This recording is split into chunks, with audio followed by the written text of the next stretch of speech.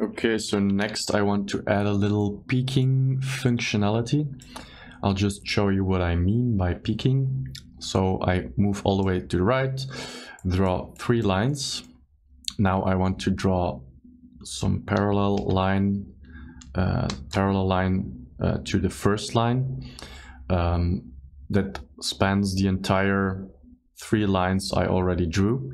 But if I draw it now, I don't know how far I need to go because the slider is still here for setting the in and out points. And when being in parallel drawing mode, I don't want to go each time to the right just to reveal everything and to know how far I need to go. So therefore, I'll add some functionality to reveal the entire sequence of the drawing. So you have context of what's your drawing, and you know exactly that while in parallel drawing mode, you need to go all the way to this point in order to cover the entire schematic or whatever. So in this way, you get some peaking while in drawing mode.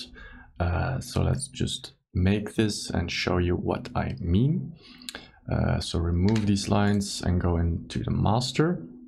So for now we have this math telling what range is revealed. So this is what we need to modify. And for this we'll use the L select. So we will use select and we will go 1 level up to panel 1. Select the L select, which is active while drawing, so also while being in parallel drawing mode, this will become active. So that's something we will be needing. What else do we need? During the drawing, we want to reveal the whole sequence. So therefore, we need to tell all the lines to reveal themselves. So how can we do this? Using this L select, but also using a constant. We just constantly put at 1. So using this 1, we can tell all the lines when L select is active to use this one. So how do we do this? With a switch. And normally, if I just connect these in the right way, I can tell using the switch. I will just place them like this.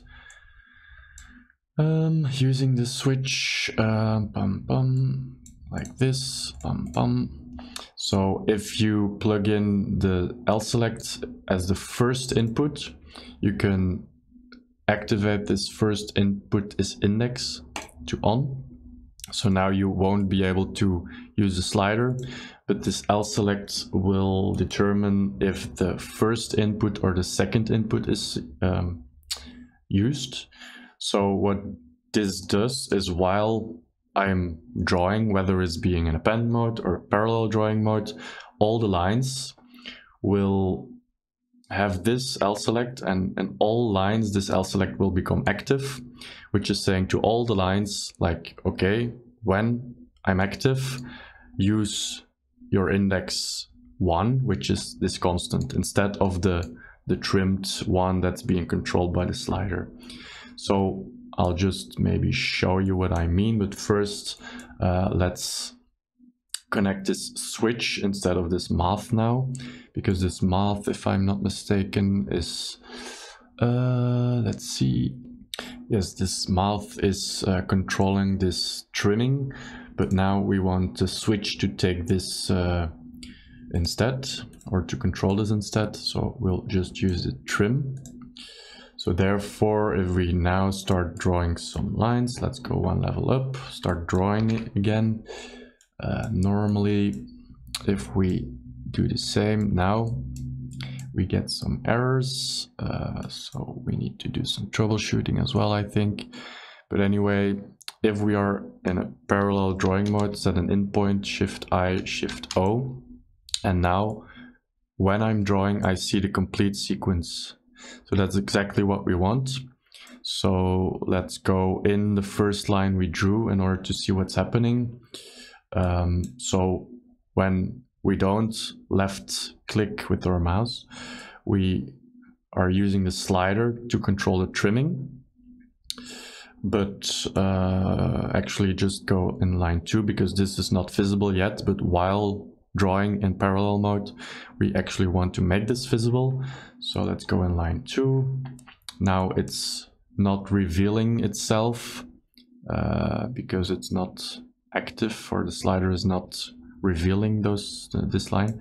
But if I'm drawing in this parallel mode now, this L select will become active, meaning it's not looking at the slider values in order to trim, but this L select will make sure this switch is switching to its second input, not 0 but 1.